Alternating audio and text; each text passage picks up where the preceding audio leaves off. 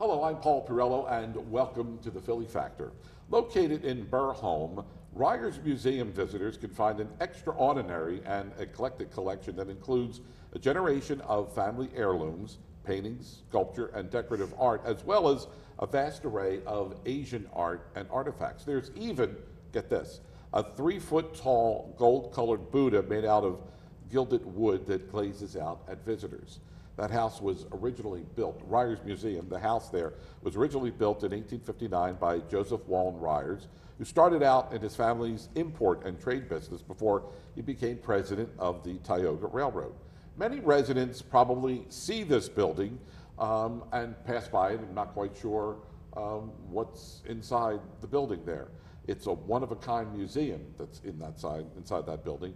It's been kept virtually top secret for quite some time, maybe until now. There was an article that I came across in the Philadelphia Inquirer maybe about a year or so ago, and I said, gee, this makes for an interesting Philly Factor program. So here to talk about the Ryerss Museum and Library, the mission of Ryerss, and some of the programming taking place there, we have Martha Moffett, Site Director for the Ryerss Museum and Library, and Dr. Carol Harris Shapiro, Associate Professor of Instruction, Intellectual Heritage Program, Temple University. I want to welcome you both to our program. Thank you for having us. So, in reading that article in the Philadelphia Inquirer way back when, it seemed like this was one of the best kept secrets in the Burholme section of Philadelphia. Carol, you mentioned that you passed this building on a regular basis and had no idea what Ryerss was all about. Mm-hmm. Well, I grew up in Northeast Philadelphia, and I knew of the area because this is where everybody went sledding. Okay. And I knew there was a small library branch inside the building. I knew that I had no idea there was a museum. And it wasn't until a couple of years ago when the museum had a fundraising event, and it was a dog event, and I have a little poodle, and I brought my dog. It was a beautiful day, and I saw a little sign that said, museum. I went, what? And I stuck my dog discreetly in a little pouch, and off I went to check out the museum. And I was really surprised and very impressed with the kinds of things that the museum had to offer. So could we talk a little bit about the history of the museum before we get into where the museum is today and what we could find when visiting? So maybe Martha, you could answer the question, is that this building has been there for decades and years and years and years. How did it get there? Why is it there? Who built it? Who was responsible for Ryerss? It was built by Joseph Wallen Ryerss, and he was a railroad and a shipping tycoon. He built it as a summer home. Their primary residence was in the 900 block of Walnut Street, not far from Washington Square. So when he built his summer home, it was farmland all around Burholme, Fox Chase. There were almost 100 acres that made up this estate that he called Burholme, which was taken from his ancestors' estate in England. And the Wallens were very important to the Ryerss and to really one of the reasons, I believe, why the museum was established. We should mention that it was not uncommon for business people in downtown Philadelphia. You said they lived at 9th and Walnut. It was not unusual for them to move out to what we would consider the suburbs in some cases. Either they were moving out to the Germantown area, which was nothing like the Germantown of today, or even Burholme for that matter. So their summer residence would be outside of the city proper, was where all the business was taking place. So they built this house for a summer residence to escape all the heat, the business, and the mess that was downtown Philadelphia. Yeah. Well, Burholme sits on top of a hill, and you don't wonder at all when you're sitting on the vast front porch that we have, because there's always a breeze and a beautiful view of the city of Philadelphia. Really, yeah. Carol, I know you devoted your sabbatical last year to really diving in head first into everything and all Ryerss. It says a lot about your passion for this project and your passion for not only learning yourself about Ryerss, but really trying to get the word out about this museum. So what made you decide that this is the passion project that you wanted to get involved in? Well, it had a couple of iterations. I actually, when I had gone initially to look at both the Asian gallery and the European gallery, I realized that there are many beautiful objects and almost no signage. And almost no ability for people to actually know what they were looking at. And when it came to the European gallery, there's a lot of ceramics and decorative arts, and that is not my area.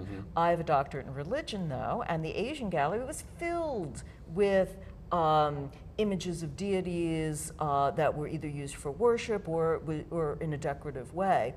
And I realized, well, I can certainly help with this.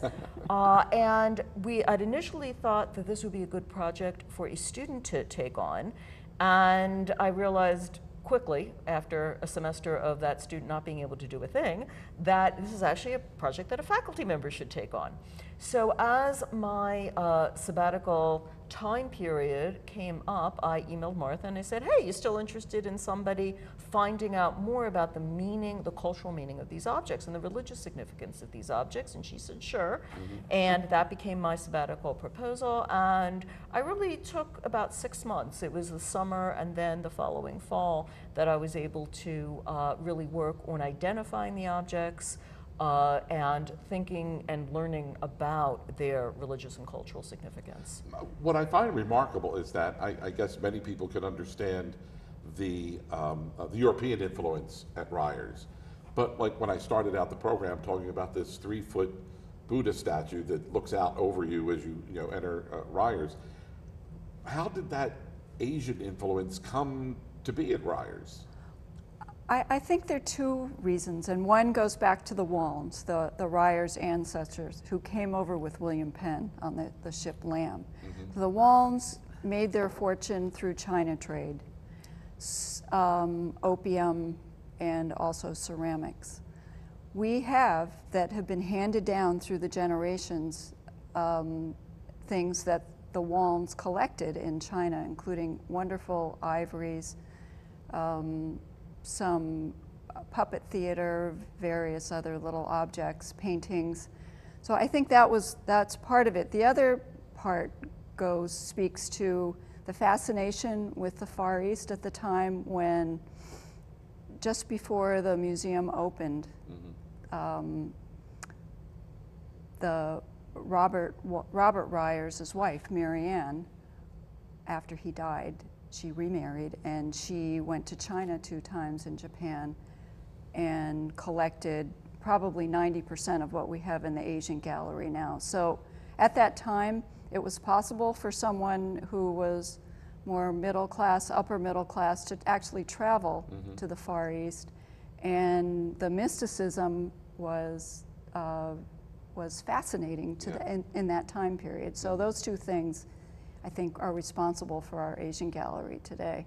So tell me then, how do all these artifacts on display at Ryerss go unnoticed for all these years? I mean, was there foot traffic? I'm sure people going by, or like Carol driving by, you see it, you pay no attention to it, and then it's an event that sort of draws you in. But so for decades then, these items were there. The museum, which I understand it was I guess willed that the museum would be free for admission. So were they getting a lot of foot traffic? Were they getting any traction?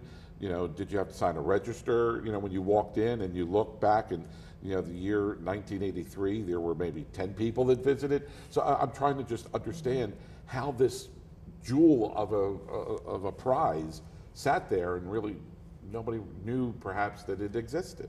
Well, that's been one of our major challenges, is to get the word out about Ryerss.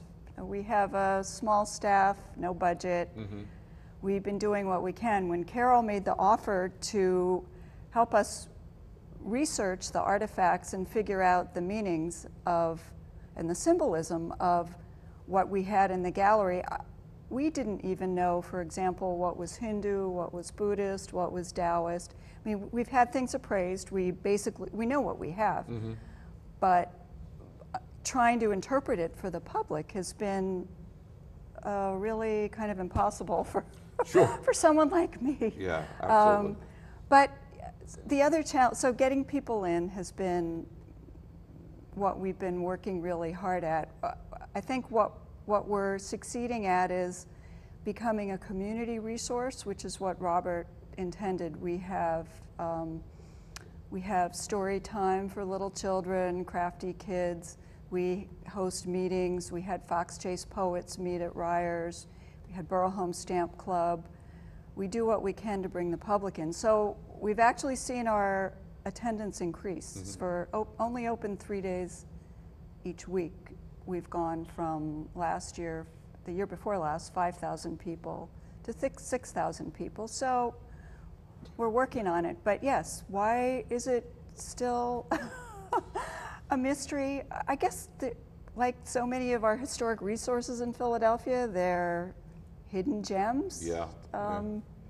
It would seem, I mean, I think when you talk about the buildings that are downtown, you have a lock on visitors into Old City. They're coming in to see the Liberty Bell, and that's going to spill over into all those other buildings that are around there. Burholm is a little bit of a hike out the Roosevelt Boulevard up to the Fox Chase area of Northeast Philadelphia. But I, on the other hand, if I lived there and I saw this building, and I would be interested to know what's there. And then once I step inside, I want to know, what do all these artifacts mean? And so, Carol, due to your work, we're starting to get an understanding about, so the public in general, you don't necessarily need to be a resident of that part of the city to come into Ryerss. If you have an interest in some of these pieces of art, they're there on display for you to come in and learn about. Yeah. Yep. What has been the most fascinating part of your research then, Carol, in trying to understand all these artifacts? Because sometimes you could take a simple ceramic mug and find that it dates back to the 1700s. Here you have all these different types of artworks, religious in nature and not. So what has been the most fascinating part of the job for you? Well, that's a really hard one to narrow down. Some of the biggest challenges were the conditions of some of the pieces. There are things that tend to disappear. For example, you may have a deity with 8 arms, and the way that you're able to identify it is by what those hands are holding. And if all of that is gone, then you literally have to look at the position of the hands or some other way of being able to tell. There is also oftentimes a conflation. Taoist deities and Buddhist deities in China, for example, it could have one statue, but it could actually have double meanings. So that has been a tremendous challenge. I have really, really enjoyed learning about the different stories behind, let's say, one deity. You can have 5 or 6 different origin stories, 5 or 6 different ways of understanding that one statue. And then just very recently, some of the identifications turned out to be not so great. They turned out, even the appraisers made some mistakes. But there was something that I just ran across in a book about Freire, Charles Freire, who is the founder of the Materials in the Freire Gallery in Smithsonian, which is an amazing Asian art collection. And there was a little account about how when he went to Japan, he was taken to an old temple, and the people there, it was actually dealers dressed up like monks, And they're trying to hide their identity, and they're saying, look, everything in here belongs to one temple, and look how old all of this is. And he went home and he wrote a letter that basically said, no, this was all put on, and I knew that these were eclectic things from all kinds of different places. And he said later he went to the antique shops and saw the same pieces being displayed. And we have ostensibly where that 3-foot golden Buddha is, that's all supposed to have been purchased in one temple by Marianne, and it was supposed to be dating back to the 13th century. But it's a very ill-assorted, beautiful pieces, but very ill-assorted. They don't seem to have a harmony together. And now, of course, I have to wonder whether, in fact, she fell for what Charles Freer was somehow able to see through. But that's also an interesting part of the history, though. Oh, absolutely. And each of the deities is a fascinating story in and of itself, but every time, I read something in conjunction, and I go, wait a minute. So there's a lot of wait a minute moments, there's a lot of aha moments. In fact, I just sent something to Martha yesterday. I ran into some information about something that I just through different interesting channels that I had no idea about, and I was able to update one of the submissions I had given to her originally. I mentioned before that this is something, whether you live in that part of the city or not, you would be interested in coming in to see. But given the fact that there are all of these Asian artifacts, might there be a thrust or a partnership or reaching out to communities in the greater Philadelphia area, Asian communities, that, and I'm sure if you go down into, Chinatown area, there are probably places you could go and see these type of artifacts. But to me, in a museum setting, short of the Philadelphia Museum of Art or something of that caliber, would you consider reaching out, or have you reached out to some of the Asian communities throughout the area to try to either partner with them or say, hey, we would love for you to come in and look and see what we have as a way to work with them? And actually there is both a Chinese Buddhist temple and a Hindu temple in Northeast Philadelphia. And we have some really lovely Hindu objects. So it is really on the radar screen. I mean, the question is when we have time to do that. The other obstacle could be a language barrier with some of the ethnic Buddhist groups. And so we would need maybe somebody to do some translation for us and to help with the communication. Some of these temples are founded by recent immigrants. So if we're able to sort of bridge that language gap and make those connections, it would be ideal, because this could tell us how some of these statues are used in practice, and it could also be a great check on what I've been able to do. Sure. Sometimes I would write to Martha and say, okay, I'm about 90% sure about X, but boy, that leaves a question, and it would be interesting to have it either verified or, no, that's this thing, and that would be fantastic. Martha, what is the mission statement then for Ryerss? I mean, because here we have this hidden gem in, this part of Northeast Philadelphia. You want to get more foot traffic in for people to experience what Ryerss is all about, to learn the history behind it, and see some of these wonderful artifacts that have been cultivated there over the years. So really, what is the mission of the museum? It's to educate the public about the Ryerss and their passion for collecting and Victorian life. So that's what we're doing. We actually, there's more to the museum than the Asian collection. Yes. If you come through the side door, you'll pass by our dog cemetery, complete with tombstones. Really? When you go inside, you'll see oil portraits that were painted of the Ryerss dogs. We also have portraits of their other pets, their rabbits, their horses. They were early animal rights advocates. And Robert's stepmother, Marianne, founded a farm for old horses. It's called Ryerss Farm for Aged Equines, and it's still in existence in Pottstown today. She also had a hand in founding the Morris Animal Refuge and the Anti-Vivisection Society. So we've got that. Plus we have things that were used by the family day to day. So we have furniture, we have ceramics, we have we've got a shell collection.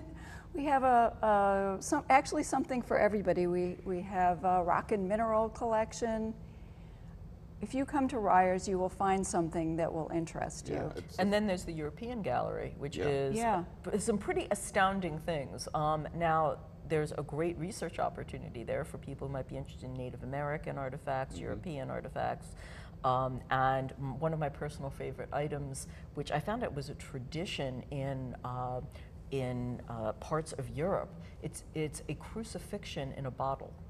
Crucifixion in a bottle. Yes. Yeah. It is really one of my favorite things because I had no idea such a thing existed. Yeah. And apparently, as people put ships in bottles, Yep. some people put this material together to represent crucifixion, and it has a lot of important Christian symbols all in a bottle. Wow. So It's fascinating what you got there at Ryerss. I mean, we got to tell the story, and we got to get people to come out and sort of spend the day, or if not the day, just a few hours there. You said it's open 3 days a week. We've put the website up on the screen so people can get further information about the days and the times that the museum is open. You know, Ryerss is not a name that comes to top of mind consciousness when you talk about Philadelphia history. You talk about the Drexels, the Biddles, you talk about Ben Franklin, George Washington, you talk about some of the bigger names, the Kelly family, but yet Ryerss doesn't, and it should resonate to the top given all the history behind it. So part of, I guess the task is getting word out about who the Ryerss were, what the museum is about, and what people could experience. Now, there's also a library there too that is not connected to the free library system of Philadelphia, but our neighborhood kids, people, invited to come in and browse the library and take out a book or two. Oh gosh, yes. We have a wonderful children's library, and we have a fantastic selection of books for adults. We have current bestsellers. If you go to the Fox Chase branch of the public library, they might not have what just came out, but you'll come to Ryerss and most likely we will have it, or we'll get it for you. So. And some of the, I guess, the early books from the Ryerss family are also available to see there at the library?